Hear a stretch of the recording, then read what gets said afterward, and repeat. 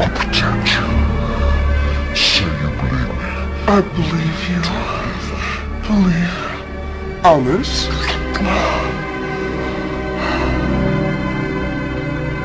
A psychological thriller that, while it's far from a masterpiece, I'd maintain is rather better than it's usually given credit for. Alice is an American who's been in London these past 2 years working as a designer of CD-ROMs and websites for corporate clients. For 6 months now she's lived with her boyfriend, Jake, in a relationship that's become affectionate and comfortable, albeit no longer fiery. One day on the way to work she accidentally touches fingers with a mysterious stranger, mountaineer Adam Tallis, at a pedestrian stop sign, and there's an instant attraction. Soon they're in a taxi to the apartment where he's living and in fact his sister's, and once they get there, they promptly engage in mad, wild, frenzied, gymnastic, exuberant, passionate, you guessed it. That night, having resolved never to repeat the indiscretion, she attempts to kindle the same fires with Jake, but to no avail, and a couple of evenings later, while the poor guy is attempting to watch the football on the telly, she announces she's going to leave him. Cruel timing on her part, as she could at least have waited until the match was over. It's not so many days later that she and Adam decide impulsively to marry. Although she knows little about him, Adam does have a fairly dramatic backstory. He's widely regarded as a hero because on his last trip to the Himalayas, he managed to save 6 of his companions in the wake of a terrible accident. One of the companions who didn't survive was a climber called Francois Poulet, with whom he admits he was in love.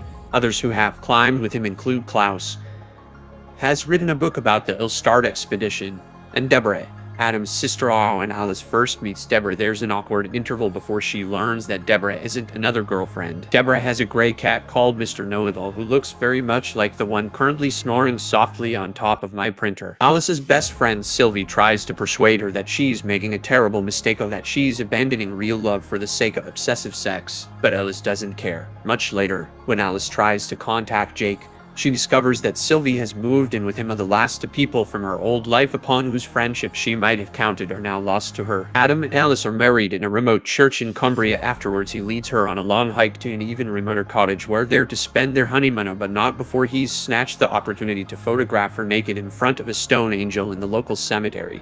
At the cottage, their wild lovemaking takes a turn toward the kinky, and soon we'll be given the impression that their married love life includes a fair amount of rough stuff. Strange anonymous notes start arriving for Alice, warning her that she knows far too little about Adam and that he has a history of violence. Then a Guardian reporter, Joanna Noble, Alice met while Adam was being interviewed by her, phones to let her know that she or Joanna has received a weird fax. This is from one Michelle Stowe, who claims Adam raped her when she was a teen. Pretending to be Joanna, Alice interviews the woman and is unconvinced by her story. But she's more alarmed when she comes across a stash of love letters Adam has hidden behind lock and key.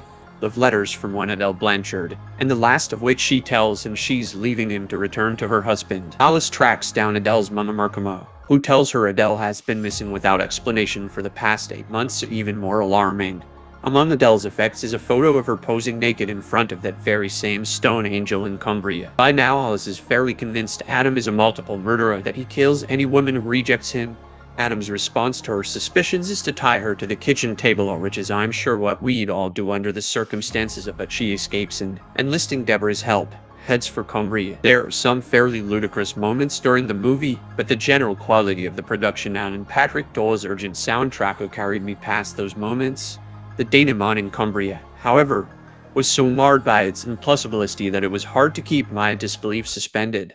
I can't detail too many of them here without blowing the entirety of the plot's underpinning, but here's one. In the depths of winter, ground is rock hard, so that if you plunge your spade into it, you're likely to pull muscle rather than see the blade cleave down into the moist soft earth. There are plenty of other oddities. Despite being a world-famous mountaineer, whose life must sometimes depend upon his respiratory system, Adam smokes like a chimney. I've actually run into a couple of world-famous mountaineers, and unless I'm misremembering, they regarded smoking as an absolute no-no. Alice and Adam keep their underwear on at the oddest of moments. Office potato Alice gets into a fight with a lady mountaineer and holds her own pretty well in real life. Mountaineers are strong and mountaineers are fit, as Chen demonstrates fairly early in the movie when he quite easily chases down and beats nearly to death a much larger man who has attempted to mug Alice. And it seems to be entirely optional whether or not Alice goes to work. Not only does her boss not seem to mind her frequent absenteeism, He hands her a key assignment. These are mild bloopers of the sort you expect to find in a direct-to-video Adeva movie, and it crossed my mind more than once that Killing Me Softly might have been better done as a dev rather than a class-like cast theatrical release. For one thing, had it been a dev, it might have been a bit shorter and thereby a bit faster moving, although that's a cheap shot. The complaint's not wholly without validity.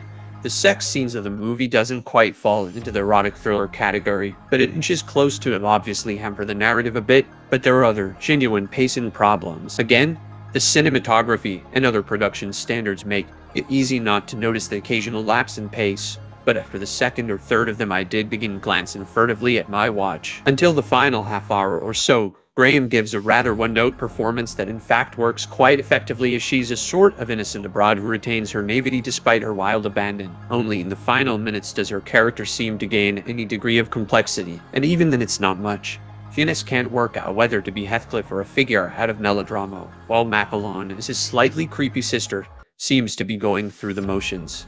There are some nice contributions lower down the cast list, such as those from Bannerman as the guardian hag, Hughes as the dumped boyfriend, and Robbins as the best friend. This is Alice's story, or parts of it she narrates in voiceover to a police officer, and in this cinematography emphasizes the fact I lost count of the number of conversations we witnessed looking over Alice's shoulder at the other person.